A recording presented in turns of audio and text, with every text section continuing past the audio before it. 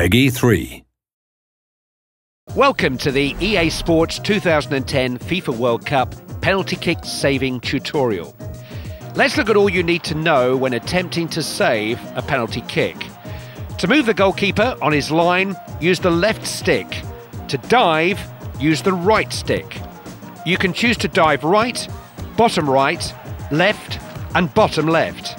For shots that go down the middle, just under the bar, you'll need to hold the right stick up to jump for these.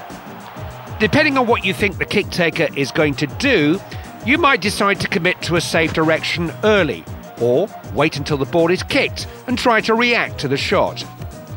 Committing to a save direction early will allow you to reach further and save shots closer to the corner of the goals.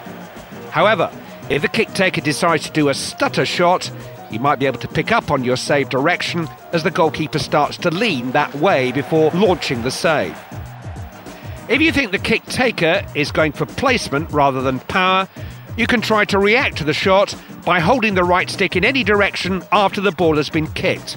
These reaction saves will not give anything away to the kick taker, but do not reach all the way to the posts. You will notice that the goalkeepers will try to save any shot if the ball is near their body by adjusting their hands and legs during the dive.